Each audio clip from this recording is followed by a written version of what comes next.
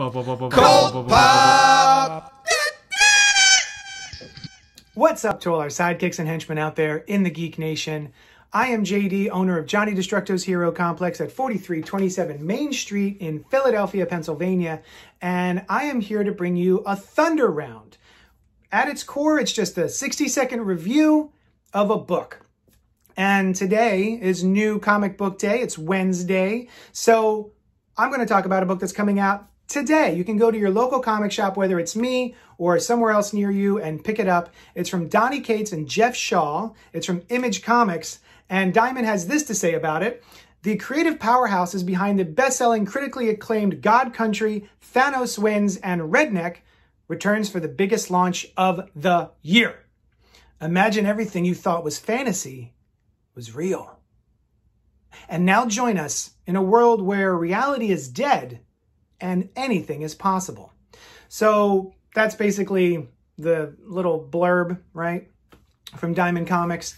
And I am pretty excited to check this book out and to talk to you about it. I'm a big Donny Cates fan. I just recently, in the past year or so, became aware of him as a writer. I never really paid him much mind. I didn't really know much about him. And then I read Thanos Wins, and I friggin' loved it. And it was one of those things where I went, wait, who wrote this? Donny? Oh, okay. I'm going to remember this name. So I really enjoyed Thanos Wins. We did God Country, another one of his books, for book club at my shop. We all really enjoyed that.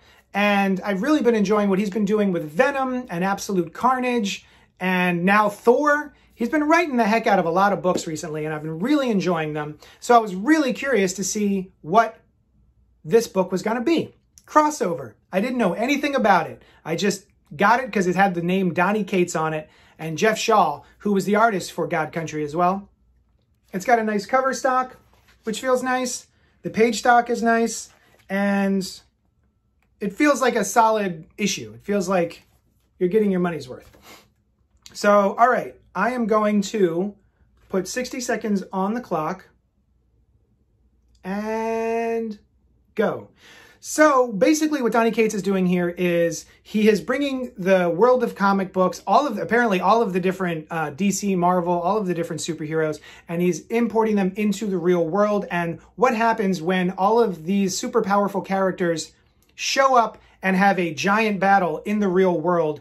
They show up on a specific date in a specific city, and I'm not entirely sure why those two things were chosen. I wonder if we're going to find out. But our main characters work in a comic book shop, and it deals with what happens to comic books and how they're perceived when comic books become real. And they deal with religion, they deal with the comic book industry, with retailers, with comic shops, and what happens when these two worlds collide. And I think it's off to a great start. I'm really interested to see where this is going, and I'm definitely going to be reading more of it as it comes out. I think it's really solid. That's the timer. Bam. So I'm going to go over a little bit and say, I think the only problem with this book is the logistics, the legalities of it, right? So if this was an indie comic and they didn't have to worry about getting sued, they could have all of these actual characters show up from the different companies. I'm curious to see if any other characters are going to show up that we're actually aware of, or if these are all going to be pastiches. Pastiches, is that a word? And of like different characters, right? So let's say, for instance, Superman. They're not going to be able to use Superman, I assume.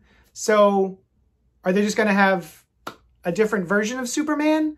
Like a knockoff version? And it's a shame that you can't have all of the actual characters in the series. I think that that would really elevate the series, but the fact that we have to deal with approximations of those characters, I think, is a bummer. But of course, that's just the nerd in me going like, oh, I wish we could use all these actual characters.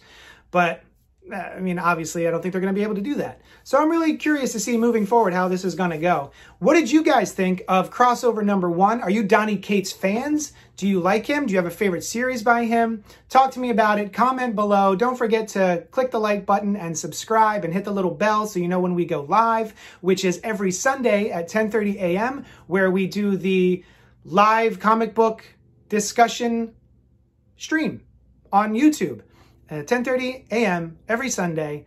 We review that week's books. We also do a bunch of Thunder Rounds, which are little videos like this. And yeah, let me know what you guys think. I'm going to go read some more comics and open up my shop. Thank you so much for hanging out with me, and I'll talk at you later. Cold Pop!